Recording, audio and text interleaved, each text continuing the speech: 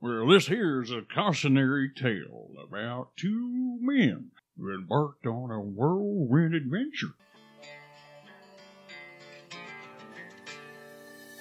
Broadcasting live from an Airstream somewhere in Tornado Alley, bringing you the people, places, and stories from the Panhandle to the Red River. This is your Only in Oklahoma show. So you think you're the world's best shopper? Well, welcome to the show, because this one is for you. It's the world's largest garage sale going on in Duncan. And later in the show, we are going to talk about some development going on in downtown Chickasha. Some big development. I'm Brett. And I am Harley. So once again, once in a blue moon, we get called out. No, we get called out pretty regularly. Okay, we do. We do. But you know, we ask for it. We ask for it. We said, hey, good reviews, bad reviews, tell us what you got. Absolutely. And apparently, we are a little lazy with our pronunciation sometimes. Yeah. And we don't properly enunciate the O in the middle of Tishomingo. I can see that. Here's the problem, and I'm not defending us. Sounds like you are. But how many towns in the great state of Oklahoma have a similar situation? Miami, Honeybee, Alec. Is Vicey really Vicey? Is it Vicky? I don't know. We're gonna find out, because somebody's gonna write in. But Tishomingo, we apologize. Yes, we are very lazy with our pronunciation sometimes, and sometimes with our approach to most things. But we do apologize from the bottom of our heart. Please, and tell Blake Shelton we're sorry too. I'm just saying. I think it's more important that you tell Blake's mom. Yeah, probably. Because I'm not sure that Blake spends a whole lot of time there. He does. Does he really? Yeah. That's cool. Yeah, that's home. One town that we know that we can pronounce, mainly because it sounds like Dunkin' Donuts, is Duncan. And this year they're having their annual tradition. It's 30 years. 30 years. The world's largest garage sale. And I think there's probably an asterisk on there. Yeah, somebody out there's going. Because somebody somewhere is like, we have 700 square mile garage sale, whatever. Yeah. But it's huge. It's the whole town of Duncan, Oklahoma has this garage sale. It's coming up this weekend, July 15th and 16th. Over 10,000 people come to Duncan.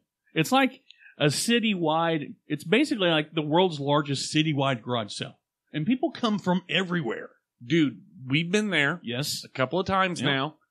One year we didn't do the best job because we kind of showed up a little late. So we kind of got the tail end of it. Mm-hmm.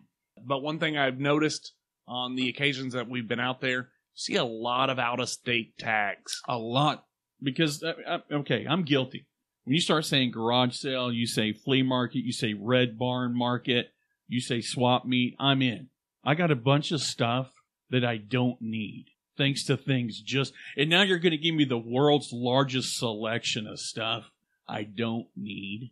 Well, I think more importantly, the fact that most of the residents of Duncan will hang on to all of their garage sale items until this weekend. Yep.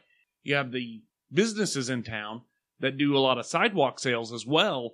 So whether you're looking for new or slightly used or, some vintage items, you're going to find what you're looking for if you look hard enough. Well, if you're one of those guys like me, it's like the wife is on your ass. You need to get rid of that. I'm hanging on to it till next year. We're going to sell it and make half of what we paid for it.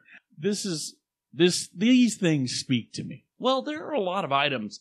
Dude, how many times have you gone out and paid full retail for something where that if you would have did a little bit of looking around, you could have found it. One. Yep. For a tenth of the cost. And especially there's a lot of those items. Okay, for me, you can spend a mint on kids' clothes, kids' toys for something they're literally going to grow out of or break in 5 minutes. I love these guys. I'm going to be there. Well, one of the things that I look for when I'm doing the garage sale thing. Satchels. No, I'm looking for tools.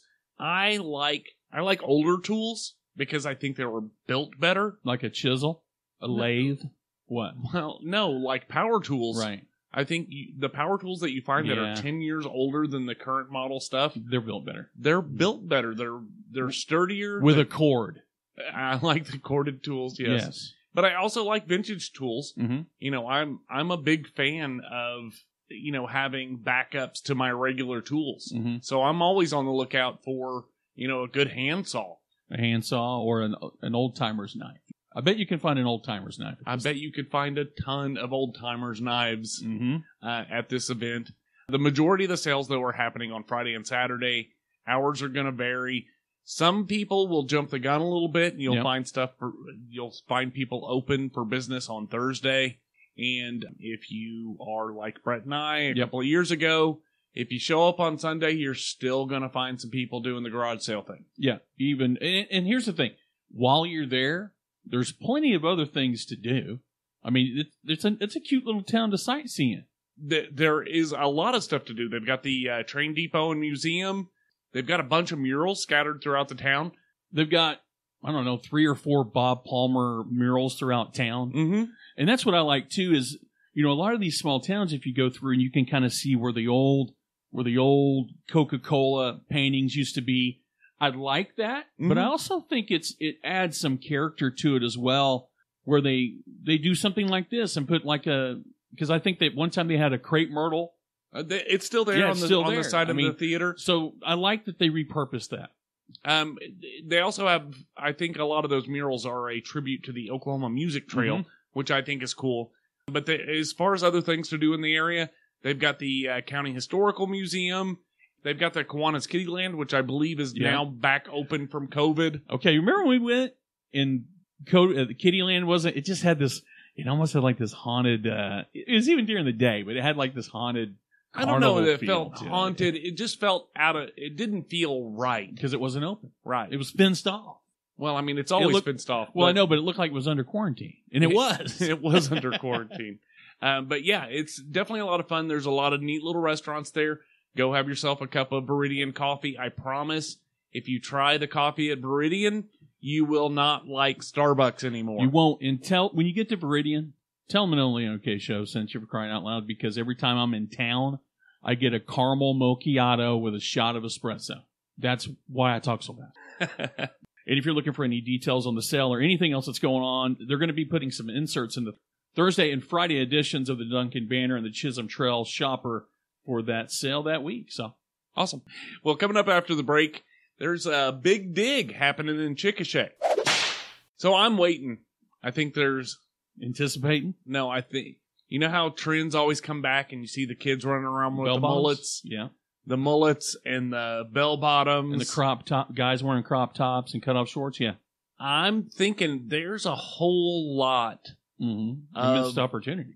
Well, I don't know if it's missed opportunity. I think you're going to see a whole lot of vintage style t-shirts. Yep, I've seen it a lot, for sure. I think if you have a small business, it's time to update your logo. Absolutely. Your design, a little 70s flashback, and I think you are the most popular t-shirt around. Right. You got to broaden your demographic sometimes. Your target audience, hell, I'll wear a shirt that looks like it's from the 70s, but there's a lot of these.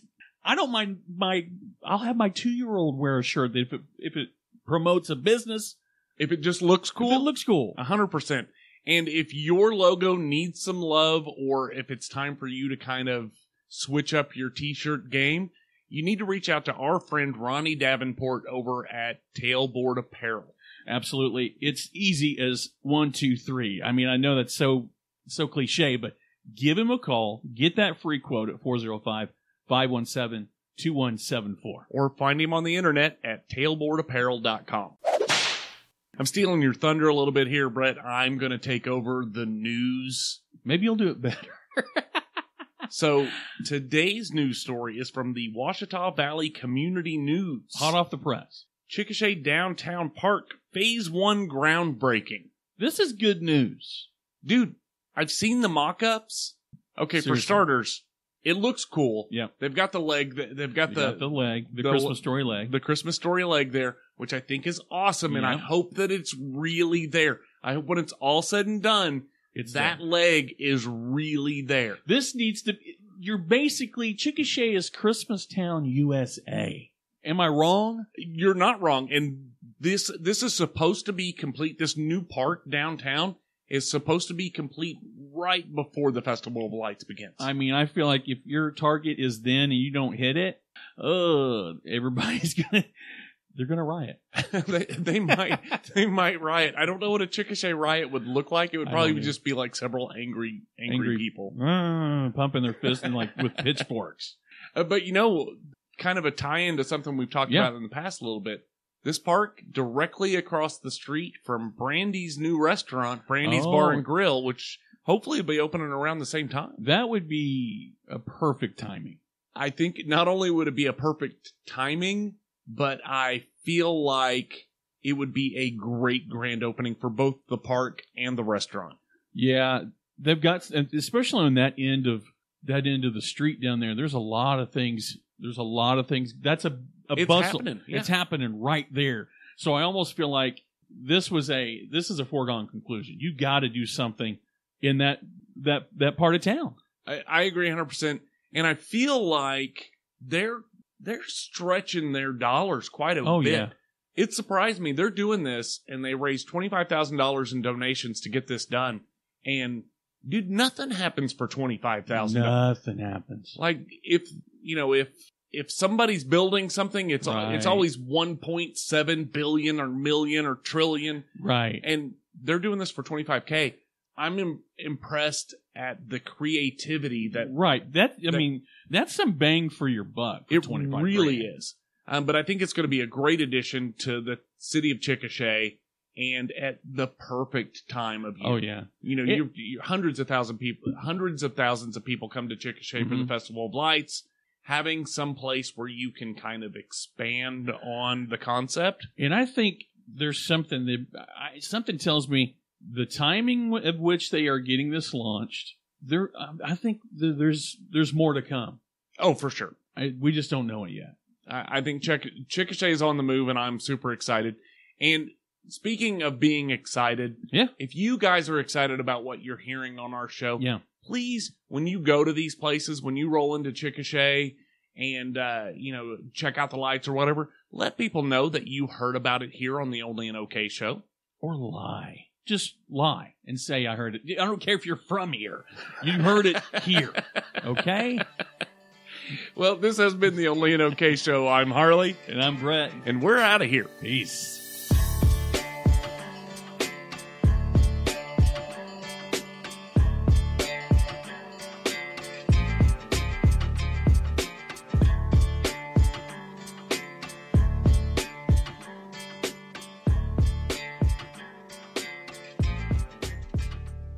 The Duncan National Garage Sale. The Dunkin' Donuts donation across the nation garage sale extravaganza.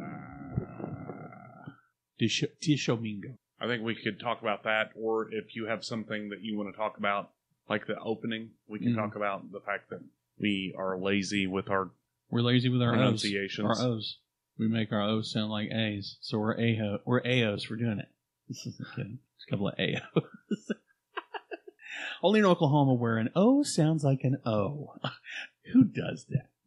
Where I's sound like Us, and O's actually sound like O's sometimes. The Only in OK show. Only in OK show. Only in OK. Welcome to the Only in OK show. Dude, wait. And welcome to the Only in OK show. Today we're talking about the world's largest garage sale in Duncan, Oklahoma. I'm Freddie, and I'm doing it alone. You ever been to a garage sale that was as big as the world? Well, this here's a cautionary tale about two men who embarked on a whirlwind adventure and what happens when they get a flat tire in the wrong part of this town here. This here legend I'm about to unfold. You got a legend to unfold? I dang sure do. Okay, and what will our legend be about? Well, this legend I'm about to unfold here, if he'll shut his damn phone off, I'll tell the story. Yeah, I figured you ought to tell the story about the legend that's about to unfold here with these two fellers. There were these two fellers that recorded a travel podcast, and they ended up getting eaten by rattlesnakes. That's a lot of rattlesnakes, because rattlesnakes don't really eat a lot. Well, that's why it's a tall tale. Just making stuff up. Really? Really? Because rattlesnakes don't eat humans. They bite people. They put their poison inside of them. It's venom. Is a rattlesnake poisonous or venomous? It's more Venomous. I heard somebody say, is a rattlesnake poisonous? No. Cyanide. Isn't that the difference? I believe so. What are you drinking there? An elixir? Yeah, it's... cucumber water with a jalapeno zest. I think it's just water, bro. I'm having a jalapeno reduction water drip. What is a... Drinking a water reduction? This is triple filtered water, so it's air, basically. What's the purest water you can get? Purified water? I knew you were going to say it. You're going to say purified water. What is the best water to drink? I like my Berkey water. Urine? You like Berkey water. I like my Berkey water. It takes 6 hours to get a glass. No, it doesn't. You still do it on... It's like... You used to catch it like it was maple syrup. It's good. Like, can't drink it yet. Why? Because it still got a half a pot to go. I know it's good, but is it worth the wait? You still have a water filtration system that you can take and filter pond water with? Yeah. I remember we did that to river water. Mm-hmm. Because we didn't have any other water to drink. You mean because somebody took the supplies in their canoe and went ahead of us by about 3 miles to get a cell phone signal? Yeah. Do you think you get a better cell phone signal now? I mean, that was 8 years ago. Actually, I don't think there was a spot on the river where I didn't have a cell phone signal. Really? Yeah. God. Literally, I was playing music on my Sirius XM app. It never paused. Yeah, that's cool. That's really cool. I'm ready to kick this pig. I like it when you talk about technology. It's like really cool. I admire your technological talks. If you had a robot neck, you would have a technical. A tech neck? A technical. I have a technical. That's what the Terminator has. I am a T-2000. I have a technical. Okay, let's go, please. Isn't cryptocurrency technically technical? That would probably be a really good name for the next, whatever the new Bitcoin spinoff. Are you listening, Musk? Dogecoin is out. Technical is in. Technical. Okay, bud. Are you the world's best shopper? Let's go shopping. 3, 2, Wait, 1. I was doing it like the Satan. Remember? Yes. Okay. Okay. Are you the world's best shopper? Well, then welcome to the show. If you are, welcome to the show. I don't know. I Let's just put it on there. Let's do this. Ready? 3, 2, 1.